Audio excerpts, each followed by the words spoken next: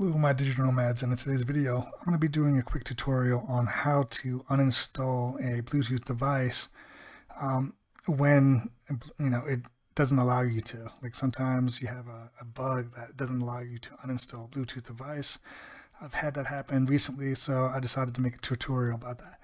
Alright, so let's get started real quick. You just go into your Bluetooth connection, show Bluetooth devices, and sometimes you're not able to remove a device. So let me give you an example. You just click this and click on remove. You click yes, and sometimes it says it's removing the device. Sometimes it does, and so other times it doesn't. Okay, and when it doesn't, when it says failed, and it's still here, you need to do something else. And what I found that worked for me is pretty much what I do is I go into the search bar and I go to device manager. Okay, so from device manager I just go to view. This is very important because if you don't do this, you're not going to see what to do. And I click on show hidden devices, and I scroll down and I basically uninstall the device I want to remove.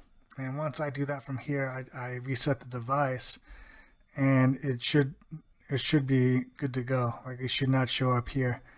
Okay, so that's the most effective way I found.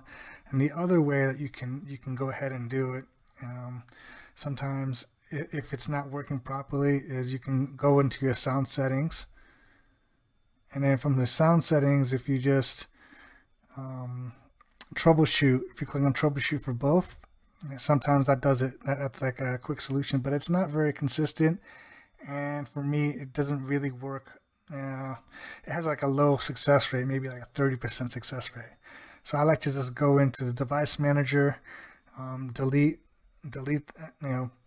from the device manager, quickly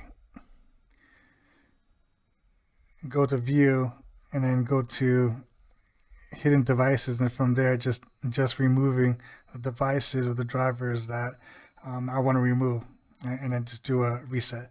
So I hope this video was helpful, and if it was, could you please hit the like button. Thank you so much for watching. I'll see you in the next video.